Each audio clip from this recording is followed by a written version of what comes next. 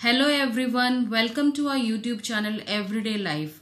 आज हम फिर हाजिर हैं आपके सामने एक नई इंटरेस्टिंग इन्फॉर्मेशन के साथ। और आज की हमारी इंटरेस्टिंग इन्फॉर्मेशन एक बहुत ही साधारण सी चीज के बारे में है जो हम सभी के घरों में बड़ी आसानी से उपलब्ध है। आज की हमारी इन्फॉर्मेशन है इस काला नमक के बारे में, और यह है काला नमक पाउडर और ये काला नमक क्रिस्टल, जिसको इंग्लिश में ब्लैक सॉल्ट भी कहा जाता है। और काले नमक को बिड लवण, बिड नून और कई बार बिट नून के नाम से भी जाना जाता है। और काला नमक हमारे परिवारों में यानी कि इंडियन सबकॉन्टिनेंट में कोई नया नाम नहीं है। काले नमक का जिक्र सन 300 ईसा पूर्व में महर्षि चरक ने किया था और काले नमक को इसके औषधीय गुणों की वजह से जाना जाता है।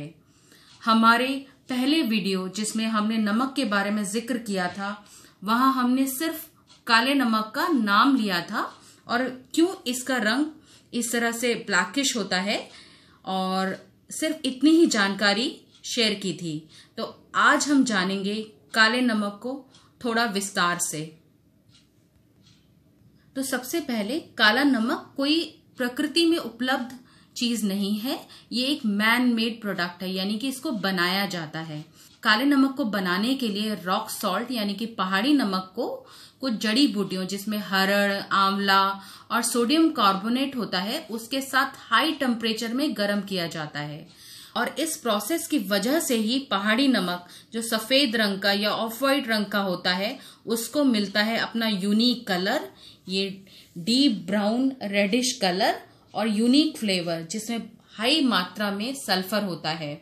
और ये क्योंकि मैन मेड प्रोडक्ट है, तो आप ये मत सोचिए आप इसे आसानी से घर में बना सकते हैं, क्योंकि इसको बहुत हाई टेम्परेचर में बनाया जाता है। और जो टेम्परेचर होता है वो होता है 760 डिग्री सेंटीग्रेड।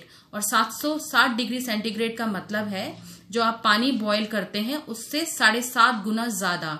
तो आप इतना हाई टेम्परेचर अपने घर में अचीव नहीं कर सकते हैं। और काला नमक औषधीय गुणों की वजह से मशहूर है और इसका आयुर्वेद में बहुत ऊंचा स्थान है।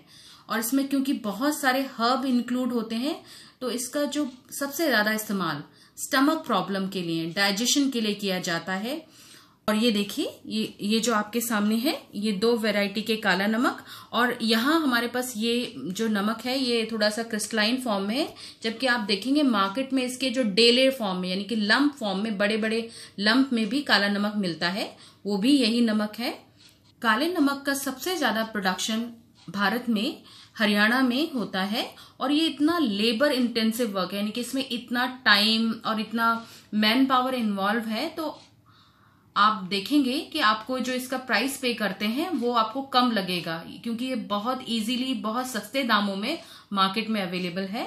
और नॉर्थ साइड में कोई भी स्ट्रीट फूड काले नमक के बगैर अधूरा है। और इसका सबसे ज्यादा इस्तेमाल चाट मसाला बनाने में किया जाता है।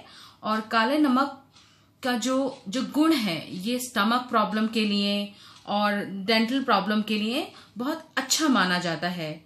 और आज तो काले नमक की पॉपुलैरिटी का ये आलम है कि वेस्टर्न कंट्रीज भी इसको अपनी एवरीडे लाइफ में इंक्लूड कर रही हैं।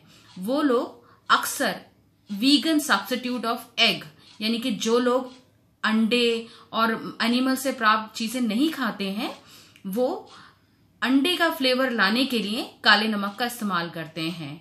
एंड आई होप मेरी आज की इन्फॉर्मेशन आपकी एवरीडे लाइफ में यूजफुल रहेगी।